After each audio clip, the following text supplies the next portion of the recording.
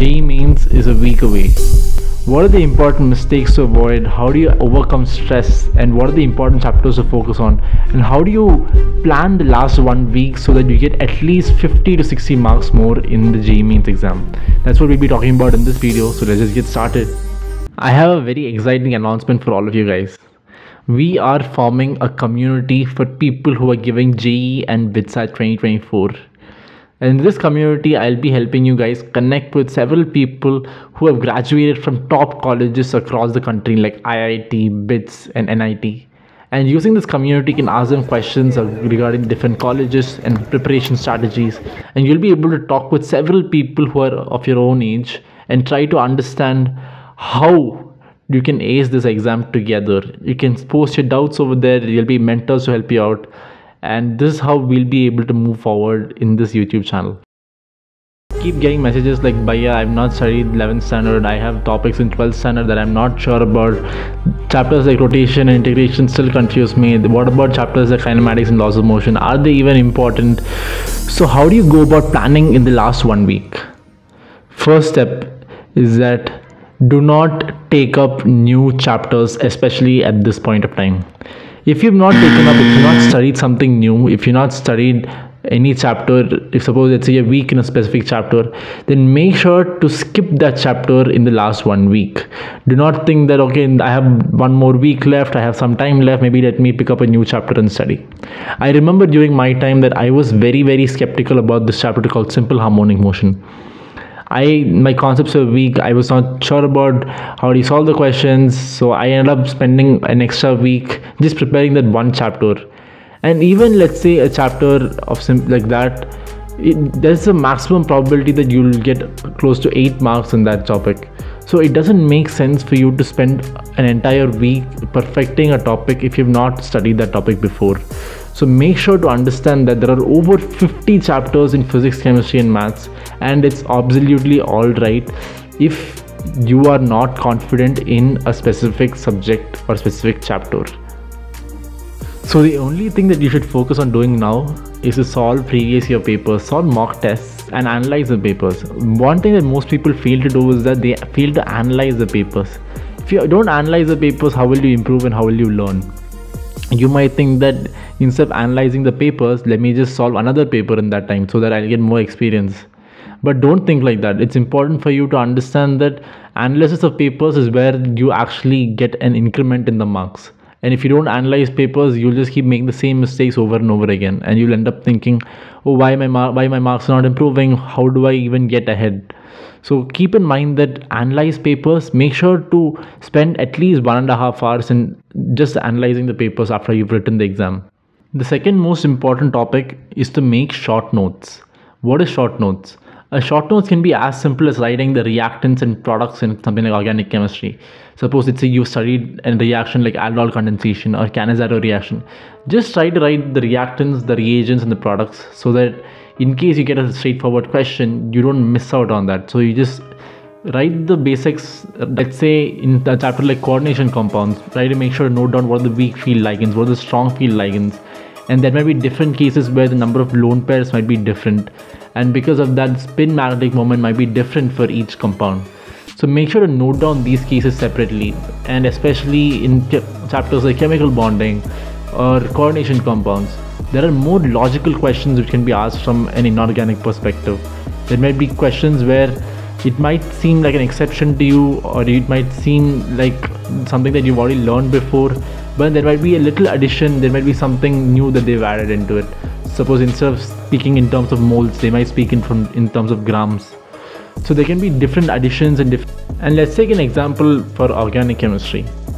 In organic chemistry, there are different reactions that you'll have to remember. You might think that it's very easy to study organic chemistry, and at the same time, you'll easily forget it as well. But the point is, if you remember the mechanism of a reaction, you will not forget the reaction. Even now, I remember how the products of Cannizzaro and how the products of aldol condensation are formed, because I understand how the mechanism happens, how the lone pair hits, and how the products are formed from the reagents. So try to understand the mechanism of it so that you don't forget it. And make sure to write down all the reactions and products and write down all these kind of things in a small notebook so that you can revise it easily, because these kind of questions will keep coming year after year. So make sure to note it down and make sure to revise these kind of reactions over and over again. Reactions like iodoform reaction, Gettelman-Koch reaction, eta reaction, aldol condensation, any sort of reaction which are named reactions, make sure to write it down and make sure to learn from it. The third part is going to be a very fun part, where we are going to take up some of the questions and we are going to decode them, because we will understand the fact that questions which look tough are generally the easiest ones to solve. Let's take an example of this question right here. It's a simple question which involves arithmetic progression, but you might think that it's very complicated because it involves limits and it involves a lot of rationalizing, and it doesn't even look like a simple arithmetic progression problem, right? But then once you realize is that once you rationalize a numerator and numerator, everything ultimately ends up cancelling out and you will get a very straightforward answer. So the thing is that if a question which seems complicated, it seems that it has more data points involved. You might think that there's a lot of, the question looks really big, but the thing is that there might be a lot of information they're giving you so that you can solve the problem in the best possible manner. Let us take another example which involves 3D geometry and vectors. So one of the best parts about 3D geometry and vectors is that there's a lot of questions which generally come from this chapter, and it's very easy to solve these questions. It has basic stuff which involves cross product and dot product, and at the same time you'll be able to get a lot of marks, at least 16 to 20 marks, which comes from 3D geometry and vectors. So make sure to not skip out on this chapter, because it is one of those chapters where you can get a lot of marks. This example for a minute. You'll understand that in this example you can just use the simple formula of P1 plus lambda P2, and then if you just find the dot product of the plane and the line, and if you equate it to 0, you will get the answer. Because so if you find the dot product between them, you will find that the answer is 0.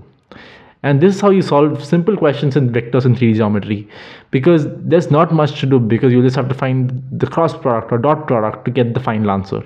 So make sure to capitalize on chapters like this. Is very important, because that sort of sets the tone for the remaining 2 hours of the paper. If you've solved only 10 questions in the first 1 hour, you will be very underconfident in the remaining 2 hours. Whereas if you solve at least 30-35 questions in the first 1 hour, then you'll be very confident in the next 2 hours. You can take time to solve the tough questions. You can, even if you don't solve the extremely tough questions, you have scored enough marks to get a very good college and a very good branch. So make sure that is your target. Make sure to target as many questions as possible, and in chapters like this you can get a lot of marks for free very easily. This is my favorite subject out of all the 3.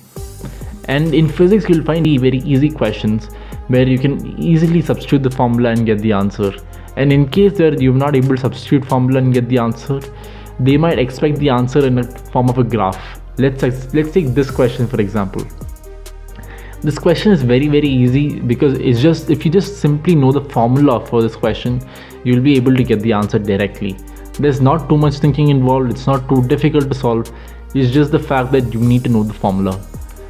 And in terms of solving questions in physics, have a very good understanding of concepts from first principles, and don't just simply go about applying formulas directly.